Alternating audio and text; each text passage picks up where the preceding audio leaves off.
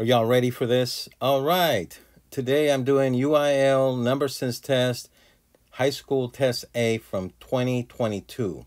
So this is number sense test 2022. And in this video, I'm going to go over the first 20 problems, 1 through 20, and go in detail and go over some of the shortcuts, some of the tricks from number sense. This is mental mathematics, and all problems are to be solved mentally. All problems are to be solved mentally. You can only write down the answers. Start problems are approximations. Now, if you hang on around to the end of the video, I will add a couple of bonus problems from Beyond 20. And if you have any questions on this, make sure you write in the comments. If you're not sure about something, we'll make a separate video for you. Okay? So let's get started with number 1. 122 times 5. I would multiply 5 times 2 is 10. Write a 0 and carry 1. 5 times 12 is 60 plus 1 is 61.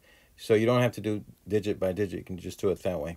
Number 2, you add 1/3 plus 1/2, and that would be 5 over 6, because you're going to have 2 over 6 plus 3 over 6, and then 2 plus 3 is 5. And the next one is 162 divided by 3.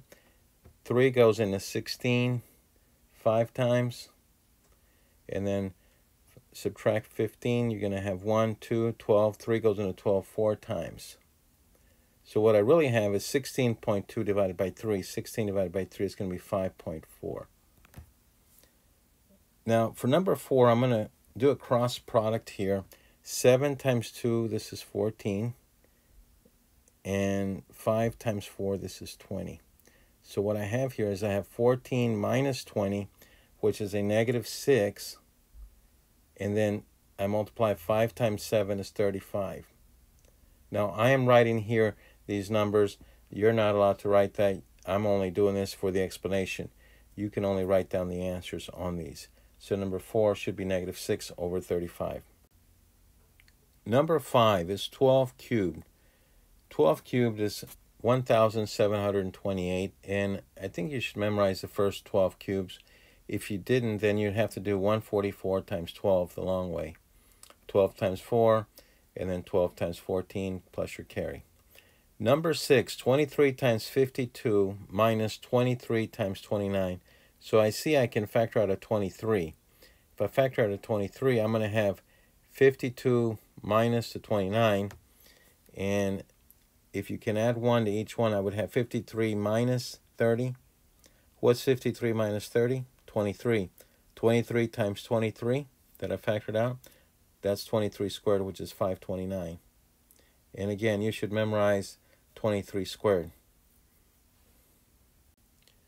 Okay, for further explanation, if you did not have 23 squared memorized, then you would subtract 3 to get 20, and then you would add 3 to get 26. So then you multiply 20 times 26, which is 520, plus 3 squared, which is 9, and that gives you the 529. Why 3 squared? Because I subtract 3 and I added 3. That's 3 squared. So 529 is the answer. This particular method will work for any number that's being squared if you have not memorized it. Number 7, 4/5 equals what? 4/5 is 0.8, but they want the answer as a percent. So that would be 80%. 4 out of 5 is 80%.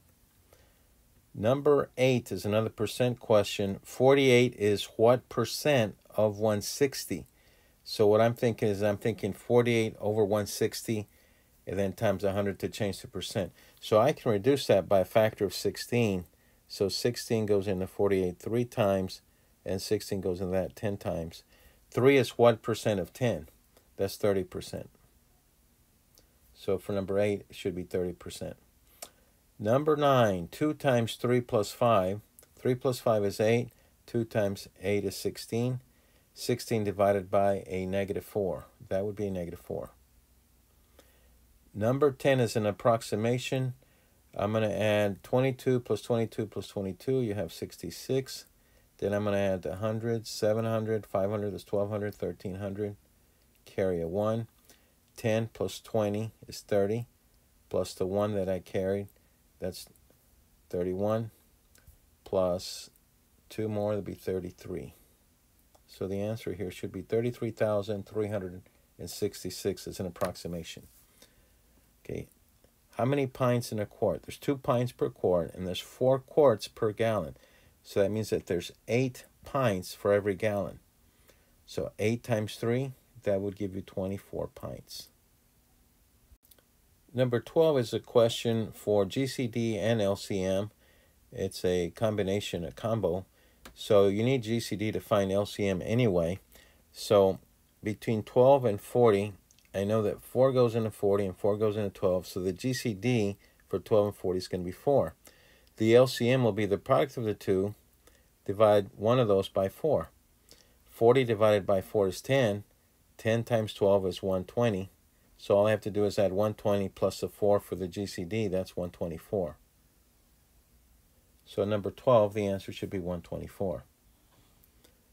14 times 31. You could do 14 times 1. That's 14. Write a 4, carry 1.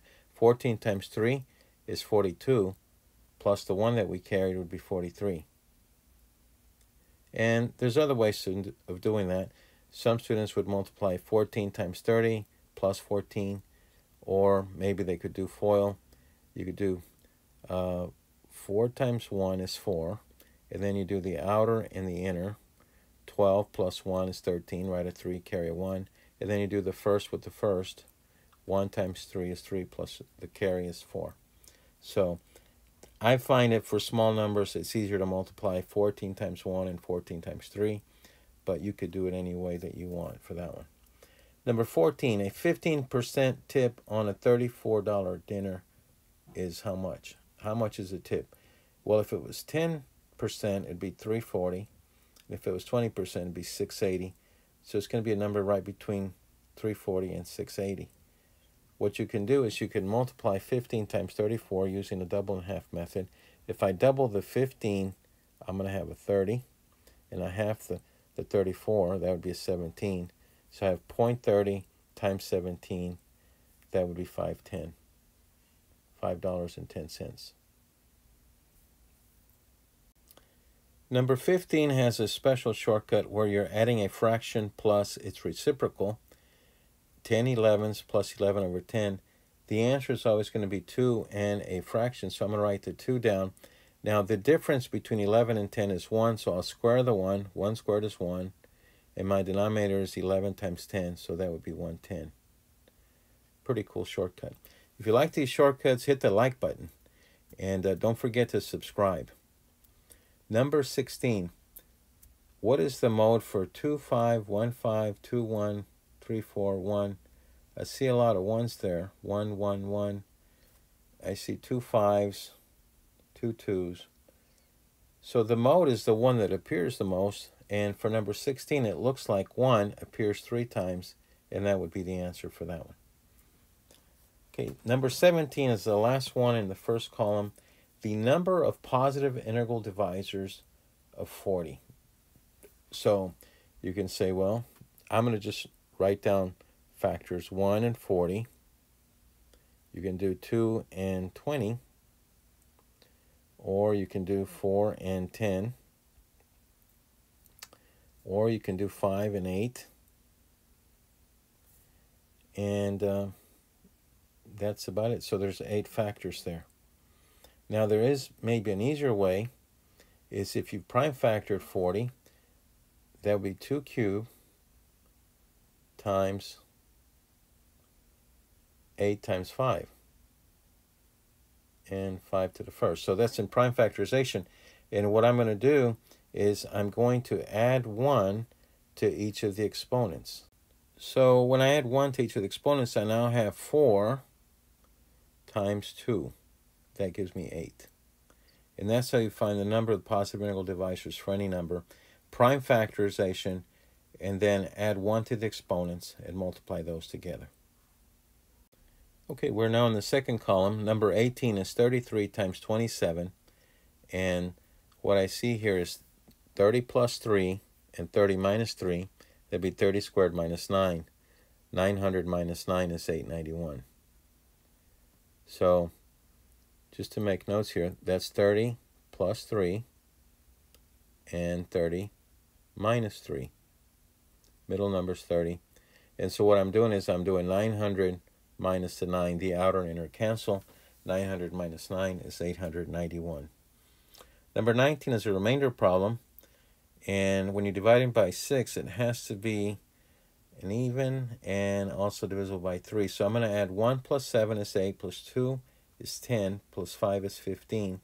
15 minus 12, 12 is a factor of 6. 15 minus 12 is 3, so the remainder here is 3. 700 times 200 times 22. So you've got a lot of hundreds here. So what I'm going to do is I'm going to just, for the example, I'm going to write 700 times 200 times 22. So for these two zeros, you write 2 zeros. For these 2 zeros, you write 2 more zeros. So you have 4 zeros. So now I have to do 7 times 2 times 22. So 7 times 2 is 14.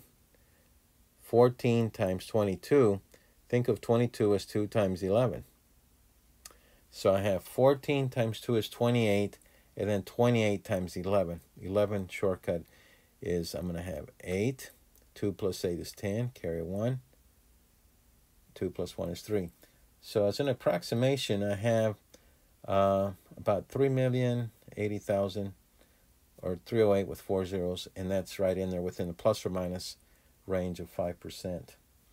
Okay, so now you've been waiting for the bonus questions, and I'm going to go through these questions here and see which are some good bonus problems for you. Number 23 looks like an interesting, so we're going to call this the bonus problem. A to the x is 12.8, and what is a to the x minus 2? So what I have here is I have 8 to the minus 2, which is 1 over 64. So I have to multiply this times 1 over 64, or divide by 64. 128 divided by 64 is exactly 2. But this is actually 0.2 or 1/5 because of the decimal. 0.2 was the answer for number 23. Number 29, 95 written in base 6 is what? So we want to convert this to base 6. Take 95 and divide it by 6, it gives you a remainder of 5. So you write the remainder down. So when you take 90 divided by 6, you have a 15 left over. 15 divided by 6 is 2 remainder 3. So the answer is 235 in base 6. Number 30 is an approximation. And so if you're dividing by 123, 124, 125, 126, 127, anything close to 125, think of 125. If I multiply this by 8 here, I've got to multiply this by 8. But when you have 123 or say 125 times 8, this is pretty close to 1,000. So when you divide by 1,000, you drop the last 3 digits. So all I have to do is 150 times 8. And if I multiply 150 times 8, I write a 0 for the 150. And then 15 times 8 is what? You know what 15 times 8 is, right? 120. Of course, you can double that. It'd be 16 times 30 times 40. Yeah, 30 times 4, 120. So 1,200 is a pretty good approximation. It's well within the range. And that is number 30. And I think that's going to be it for this test. Now, if you have any questions, leave it down in the comments. And if you haven't subscribed by now, make sure you subscribe so you can see more of these videos coming up. Are you getting the notifications?